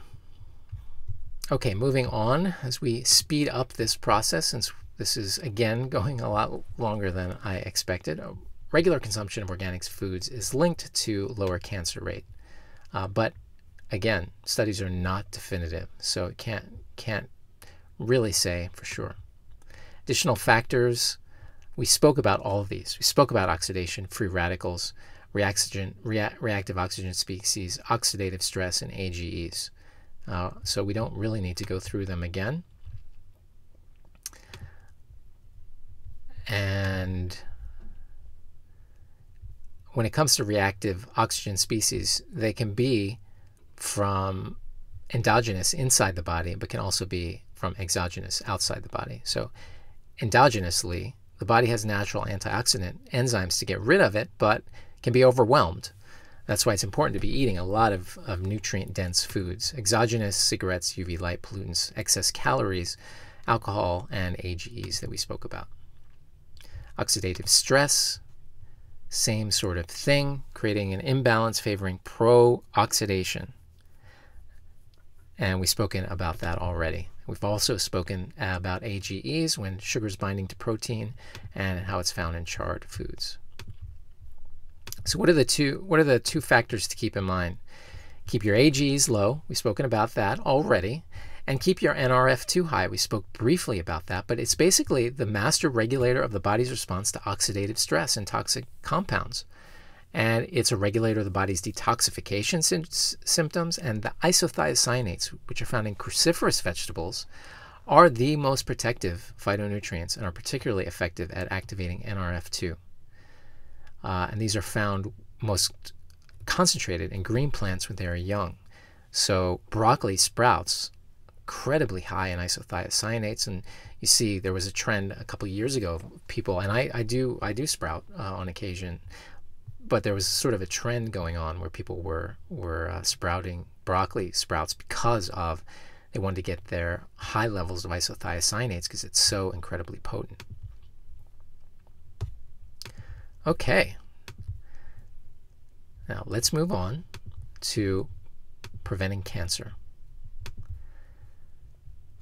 Most cancers can be attributed to our toxic environment. And I'm not going to go through this because we basically have spoken all about this already. The solution is having a dietary protocol rich in greens, speaking about all the things that we've spoken about. And we spoke about angiogenesis when it comes to fat, having too much fat. But basically means when you have new blood vessels, particularly when they sprout new branches. That's one of the things. And then this GST gene, which is something that has, when I do a nutrigenomics evaluation, we check these GST genes, and there are common alterations of this that can be increased your breast cancer risk. But you can correct that by higher cruciferous vegetable intake. And certain foods have anti-cancer effects, specifically the cruciferous vegetable plant, which you need to keep in mind is it's when the cell wall is crushed that you get this. So in order to get the isothionates and the indoles formed, you need to have the plant crushed, whether that's by chewing or blending before cooking. Once it's formed, you can cook it. Or you can add some arugula, watercress, cabbage to your salad before you start eating your cooked broccoli. And that would be one way of doing it. Or cook in a wok using water as so it's only partially cooked. Beans, of course, are going to protect against cancer because of butyrate. We spoke about butyrate already, about how it feeds the gut lining and helps with all these other things. And he says that soybeans are more protective of cancer than other beans. But avoid processed soy and stick to edamame, tempeh, and dried soybeans. And I put a note here in natto, which is a fermented soybean that many people can't tolerate the taste and texture. But in addition to being one of the only fermented foods that it doesn't have any added salt to it, also has an enormous amount of vitamin K, which is an incredible thing to help with your cardiovascular system. Eat more scallions, onions, and garlic. And same thing, it needs to be chopped. Mushrooms are incredible, and they have direct anti-cancer effects. Remember, we spoke about inhibiting aromatase, which is going to affect the estrogen levels. Beta-glucans are basically, potent immunostimulatory chemical that is, basically going to improve your immune system. And only eat them cooked. They also inhibit angiogenesis, which we spoke about before. Berries and pomegranates. Sometimes you can get away with the non-caloric berry powders where they basically are isolating the flavonoids that are in there. Pomegranates are incredible, and they are aromatase inhibitors, but they also have incredible benefits for the cardiovascular system. Nuts and seeds, and tomatoes and other carotenoids. And we spoke about carotenoids, and we spoke about how they need to be blended, juiced, or cooked. We've spoken already about body fat. Of course, he is concerned that if you have more body fat, even olive oil, if it's contributing to weight gain, is going to be a problem. Why? Because of increased angiogenesis, IL-6, which is an inflammatory component, and CRP. And these, remember, I spoke about that visceral fat releasing things. One of the things that it releases is IL-6. So what else can we do to avoid and prevent cancer? Well, you need more folate. Try to avoid folic acid. He's spoken about this in the past. I'm probably getting into too much detail here, but you need folic acid. Folic acid is synthetic, and it's not natural. And there's some evidence that circulating unmetabolized folic acid can reduce immunity and foster cancer. So it could be that some of the multivitamins, in fact, if you take multivitamins and they have folic acid in them, I would stop those, believe it or not, and find one that just has folate. But honestly, if you just eat a big salad per day, you're always going to get enough folate that you need. And alcohol, unfortunately, is not good for you, but I don't need to tell you about that. Now, you see we're going through a quick review of things here, and we've spoken about the blue zones. There are no overweight centenarians. People have made it to 100. If you're curious, the locations are Sardinia in Italy, Okinawa, Loma Linda, because of the Seventh-day Adventists, Nicoya Peninsula in Costa Rica, and Icaria. We've spoken about how the nutritarian diet, he thinks, is considerably healthier, and I would just say that it's hard to really make that assertion. It's very difficult because there's so many different factors involved. Dr. Fuhrman believes even a BMI elevated due to muscle is not consistent with optimal health, as he personally would need to eat more animal protein to gain muscle. So linemen in the NFL have a terrible lifespan, and again, the issue here is you need muscle mass. He thinks too much muscle mass is going to be a problem, but using his reasoning, we should just check the IGF-1 level to see if you're eating too much animal protein. Experts complain that there's something called the obesity paradox, where mildly overweight people have better health statistics, but it's deceptive because most Americans who are at normal weight are sickly or smoke, so they do not represent the small percentage of people who are slim and eat right. It's an interesting observation. So why do diets fail? They fail because the more unhealthfully you eat, the stronger the internal signals are that command you to eat more food. Eating calorie-dense, low-nutrient processed food develops an increased desire for excessive calories. You become increasingly dependent on overeating to feel well. But when you increase the micronutrient quality, you significantly lessen feelings of hunger. There are two phases to the digestive cycle. There's the anabolic building phase, eating and digestion, and then the catabolic phase, where you're basically breaking down and using stored energy, and there's also healing and repair that happens. But if the toxins are mobilized, you can have symptoms of what's called toxic hunger, meaning you just feel sick, you feel shaky, you feel irritable. And by eating, you can shut off this phase. So, you get to this point where you're shaky and you feel sick, so you eat and you feel better, and you shut this off. But then you don't efficiently detoxify and repair your body. But as you eat healthier, this toxic hunger is going to lessen with time. So let's talk about this. True hunger occurs when glycogen stores are nearing completion, meaning your liver, which holds some storage of like carbohydrate essentially, when that happens, when you can replenish your glycogen stores, this prevents gluconeogenesis, which is basically where protein is turning into sugar. True hunger does not fuel fat deposition. It exists to protect lean body mass from being used as an energy source. Now, we spoke about this toxic hunger, and fatigue is not a symptom of hunger. I'll say that again. Fatigue is not a symptom of hunger. It's a symptom of withdrawal from bad food choices. It's withdrawal from eating processed foods, and unfortunately for some people, toxic hunger is worse in some people. And this is a uniquely Dr. Fuhrman contribution. He's written quite a bit about this difference between toxic hunger and true hunger.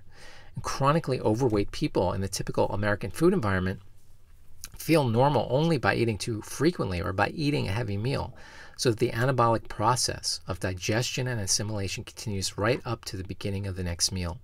They need excess calories in order to feel normal. Such people are always eating or digesting what they have eaten. Some people even wake up in the middle of the night with a need to eat something. Caring for thousands of individuals following a nutrient-dense, plant-rich, nutritarian diet, I've observed that for the vast majority, the withdrawal symptoms usually come under control in less than 1 week. So this distinction between toxic hunger and true hunger is very important. We should understand that when you're eating poorly, you have diminished dopamine function. You have altered chemosensory perception, meaning you can't really taste your food properly, and you can't appreciate foods like natural fruits and the natural sweetness. People who ate even just 2 servings a week of fast food, compared with those with little or none, were 51% more likely to develop depression, and the risk was even greater for people who consume more. Recovery from food addiction, binge eating, and overeating. Unfortunately, without a long enough period of completely abstaining from sweeteners, salts, and oils, you're going to have a weakened taste, and you'll never learn how to prefer the taste of mildly flavored natural foods. As I discussed, your palate will recuperate, and you'll be able to appreciate natural foods a lot more. Dr. Fuhrman suggests making lunch the most important meal. In other words, focusing on getting that lunch right. You're out of the house, temptations abound. It's best not to eat a heavy meal before bedtime. So that, again, why lunch is most important. It's best to eat after, but not before exercising. And a hearty lunch with beans and nuts is going to keeps you from wanting to eat before dinner. So we spoke about, don't think about what you think you should eat. Don't make any decisions about what to eat. Just follow the guidelines. Intermittent fasting, extend the overnight fast in the evening. So you get as many hours before bedtime. So eat dinner early. It's probably the best way to do it. Improved insulin, instead of extending the morning to lunchtime, try to get the overnight fast started earlier in the evening. I know that can be difficult, but it's a lot more, I should say, doable. And I would just say people tend to follow it more when you can have breakfast in the morning. Improved insulin sensitivity, weight loss, reduction in IGF-1. I've spoken a lot about that in our biological fasting lectures, and increase in autophagy. All right, coming to the end here. Reversing disease. If you're on medications for blood pressure or diabetes, discuss with your doctor, as you will need less medication should you follow this plan. In fact, when I put people on this and they are on blood pressure or diabetes medications, I usually work with their primary care doctor, because it's so dramatic that they do need to reduce their medications pretty quickly. Heart disease and high blood pressure, reversing autoimmune disease, which I've spoken about, and I've found it. He has like a white paper on his website that goes through the diet, but it's very similar to the nutritarian diet. Also includes juicing, heart disease and high blood pressure. I think I'm going to skip this, but basically because we've spoken quite a bit about it already. But it's going to help with smoother lining of the blood vessels, make it more elastic, lower oxidized LDLs we spoke about. And when it comes to high carbohydrates versus low carbohydrates, there was an increased rate of total death, coronary disease, and cardiovascular disease. But interestingly, the relationship between a low carbohydrate diet and total mortality was more pronounced in non-obese versus obese people. These studies, NHANES, these are big studies. I'm not going to really go into more detail about that. Autoimmune disease we spoke about. Diabetes we've spoken about quite a bit. He does have people on type 1 diabetes and feels quite strongly that people with type 1 diabetes, that does come with reduced longevity, feels that with his particular plan that it can be compatible with a long, healthy lifespan without an increased risk of cardiovascular disease. When it comes to type 2 diabetes, we've spoken about this already at length, and it's incredibly effective. He makes note that some medications make diabetes worse, and specifically sulfonylureas. Get rid of it. He thinks you can get rid of it. I think we've spoken about a lot of issues with blood sugar when it comes to this. When people are on this, medication should be cut by 1/3 on day 1, and then about half of the original amount by the end of the first week. It can be reversed. Depression, he makes a special note about depression. Dietary pattern of depression is associated with eating fried, sweetened, processed meats, etc. And 2016 research documented that increased consumption of fruits and vegetables significantly elevated psychological well-being. So here are the suggestions. Morning light therapy. This is sort of his formula for depression. Morning light therapy. So getting either a light, they have these seasonal affective disorder lights, omega-3 supplementation, saffron, SAMe, St. John's wort, 5-HTP or L-tryptophan, and interestingly, low cholesterol, super low cholesterol, has been shown to have an increased risk for depression. And so, again, I feel he's being very intellectually honest here by suggesting you eat a saturated fat if your cholesterol is low to get your cholesterol up. Because, as he says, we don't want to leave any stone unturned. Most vegan authorities would shy away from doing anything or suggesting saturated fat for anything. But I think, again, he's being very intellectually honest by suggesting that if your cholesterol is super low. When it comes to cancer, what are the 7 steps? Vegetables, not fruits, should be part of your diet, and these should include raw as well as cooked. Broccoli, sprouts, baby greens, microgreens, get them, chew them into a liquid because you want to crush those plant cells. Salads, large salads, vegetable juices twice a day. This is people who are either fighting cancer, having lots of beans, organic raw fruits, berries, pomegranates, kiwis, black grapes, cherries, papayas, frozen fruits and vegetables are acceptable, and raw unsalted seeds and nuts, and avocado in your diet as source of your fat. He doesn't want you to use oils, as we spoke about, and you can lightly toast the nuts and seeds. Prostate cancer trial, Dr. Dean Ornish was basically showed that diet and lifestyle intervention is effective at halting the progression of prostate cancer and amazingly turning around some of the pro-cancer genes. I saw a lecture by Dr. Dean Ornish probably 7 or 8 years ago, I would say, and it was amazing to see on a chart where they were actually checking genes to show that some of them were actually turned off by going on this diet. Women's healthy eating and living well study showed women eating a healthier and earlier dinner had fewer hot flashes, other negative menopausal symptoms.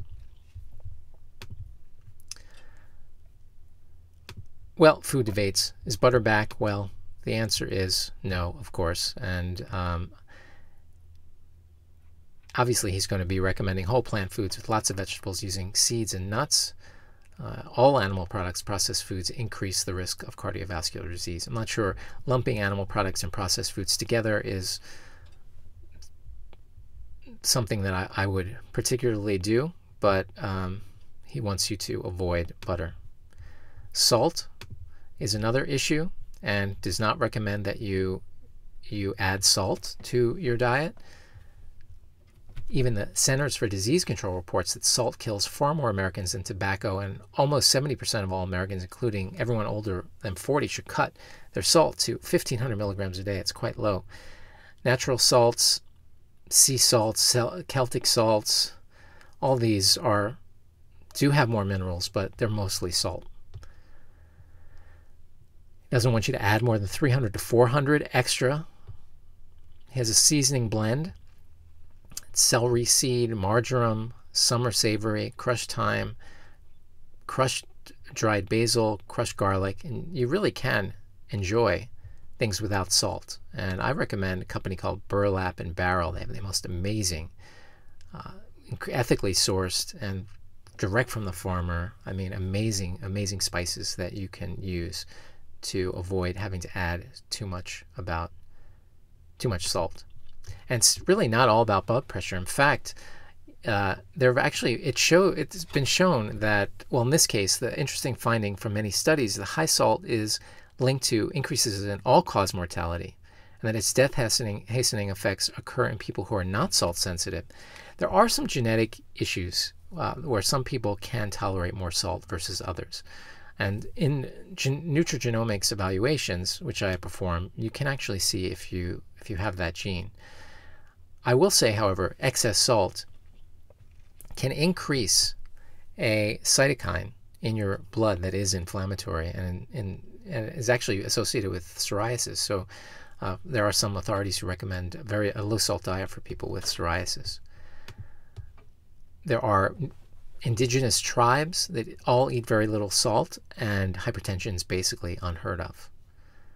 So average sodium consumed daily is around 4,000 milligrams per day. Percentage of world population consuming more than the World Health Organization recommended 2,000 milligrams per day. 99%. Wow. Number of cardiovascular deaths per year attributed to excess sodium, 1.65 million. Wow.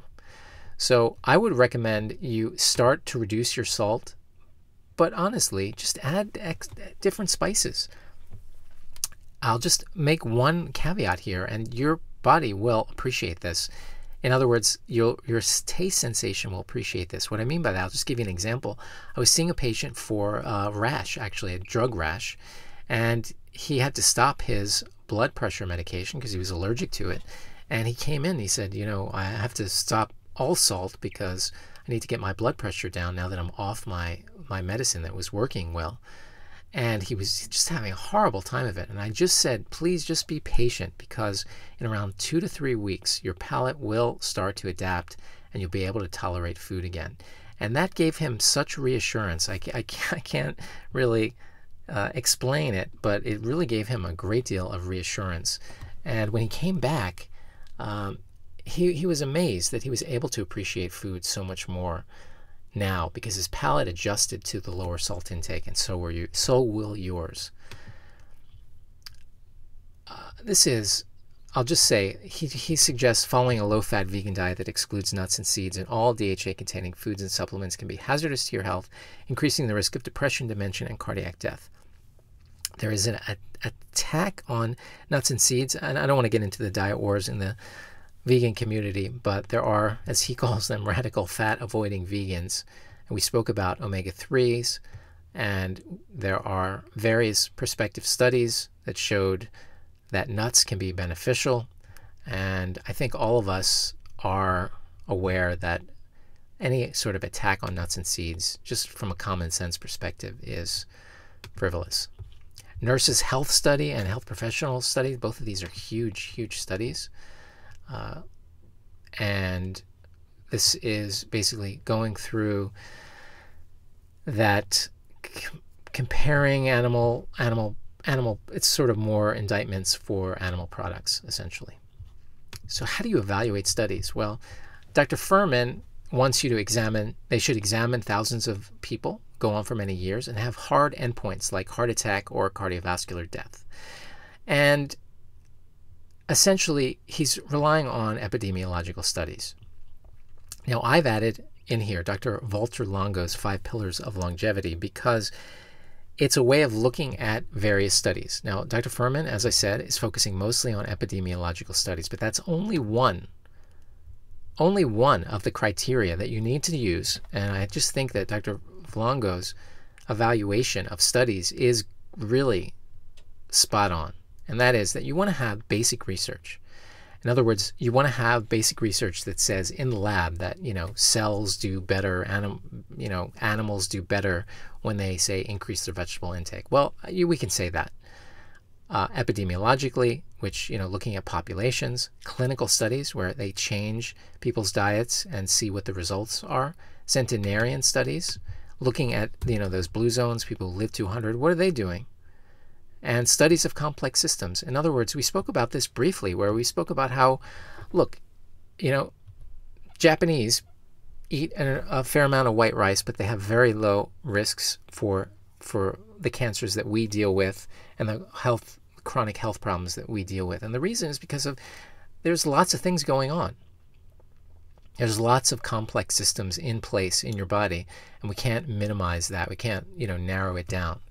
So looking at all the evidence from his perspective, yes, there is definitely basic research to show that, increasing isothiocyanates, those things formed by chewing cruciferous vegetables, is going to be helpful. And we have epidemiological studies. We do have a few clinical studies. He's looking at the centenarian studies. there are very few clinical studies because it's very difficult to do that. But he has his own clinical study to show reduction in these sorts of things, of chronic health diseases. But this is one way to sort of evaluate whether someone's research, someone's ideas on diet are going to be important. So taking, say, the carnivore diet as an example, there are probably some research to show that, ketones or high protein can have some benefit on cells, perhaps.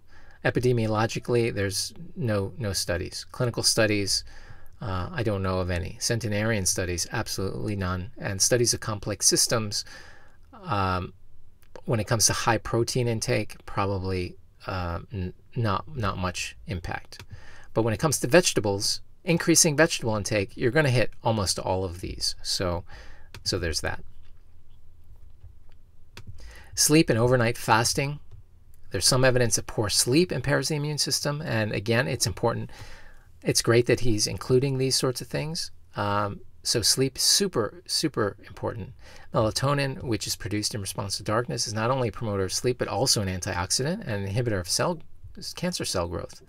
So sleep hygiene, make it dark as possible. No clocks with lights, no blue light before bed, meaning looking at screens, and various lights in the room, perhaps. Stop eating a few hours. We spoke about how you want to have intermittent fasting, but you want to do it, try to do it more in the evening than the morning. In the Women's Healthy Eating and Living Study, women with breast cancer whose nightly fast was less than 13 hours compared with the 13 hours or more had a 36% increase in breast cancer recurrence. So sleep, super important. Okay. All right, coming near to the end here. Close this down. And cooking and eating, which we'll go through very quickly. It's essential to keep in mind that it takes a full 3 months for a person's food preferences and addictive attraction to unhealthy foods to change. Now, I found in my practice, like I spoke about that anecdote about the patient with the salt, again, it only took around 3 to 4 weeks. But when it comes to really changing their food preferences such that they enjoy this lifestyle, it does take a while. And that's why it's important, if you're interested in doing this, that you buy the book so that you can follow the recipes. If you do not have the recipes, you're not going to be able to make this successful. I can just say that with almost 100% certainty, because people who just sort of understand the ideas and then say, well, I know I've got to eat these, mostly G-bombs, and you need good recipes, and there are some amazing recipes in the book. You need to abstain from addictive food 100%. And he promises you that cravings and the taste for these addictive, life-shortening foods will go away. The Nutritarian programs, as we know, is a high nutrient style, not a calorie counting formula. If you eat nutrient-dense foods, you don't have to count calories the same way. So you eat when hungry. Most people obese, so unfortunately, sometimes you can get thin, and people will basically say you look too thin. You can lose 2 pounds per week.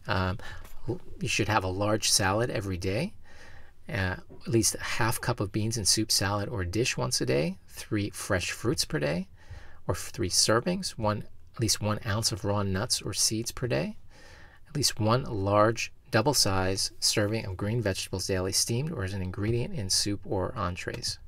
So what aren't you going to eat? Barbecued meats, fried foods, dairy, obviously soft drinks, white flour products, and oil. Believe it or not. So even a little bit of oil or a small amount of flour can derail your weight loss. And there's suggestions on how to cook without oil in the book. Here's an example of an eating meal, a small to moderate amount of an intact grain, such as quinoa or steel-cut oats, a couple tablespoons of seeds, and some fresh or frozen fruit. Then a big salad, a bowl of bean soup or bean stew or chili, and a piece of fruit. And then dinner, raw vegetables with dip, steamed or wok green vegetable medley or vegetable stew, and some frozen fruit or healthful fruit-based dessert. And that actually sounds really dull. But if you go into his book and look at the recipes, there's some amazing recipes for like lasagna and all kinds of things, not using, using things like eggplant and some amazing things. In fact, my mouth is watering just thinking of some of the recipes. And when it comes to animal products, well, Dr. Fuhrman prefers you stay on a vegan diet. But if you want animal products, eat less than 6 ounces per week and not more than 2 ounces per serving. Or get your IGF-1 level checked. You can certainly reach out to me if you want me to order that for you. Or if you're a little bit older, and you need more protein, then again, you could probably increase it a little bit more. So this took quite a bit of time. Next time we'll try to make it a little bit shorter. If you liked this kind of review, please do leave a comment below. Certainly hit the subscribe button and the like so you can be notified more about these insights and commentary on popular books. If you have a book you'd like me to review, please do leave it in the comments below. And also, please go to drkarplive.com to sign up for my weekly class, Wednesday Night Live, that I hold every week covering various topics. And I look forward to seeing you next time. Again, this is Dr. Karp. This channel is all about making you your own authority in health, and I wish you the best of health. Have a great day.